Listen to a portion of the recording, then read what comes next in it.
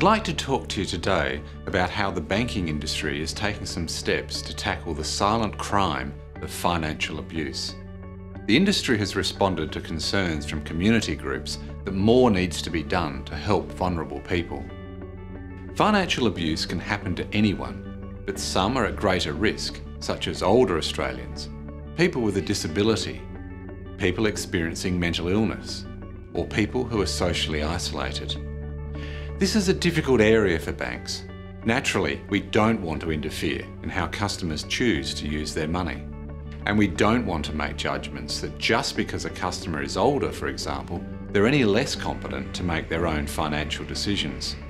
But we do want to protect our customers from people who may be pressuring or manipulating them to get their money.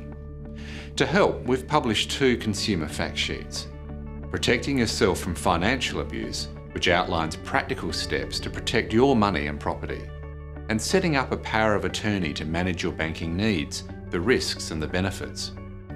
Visit the ABA website to get a copy of the fact sheets, or free call us and we'll post you a copy. We've also put in place some industry guidelines intended to raise more awareness among bank staff. Our frontline staff are often the first line of defence against financial abuse.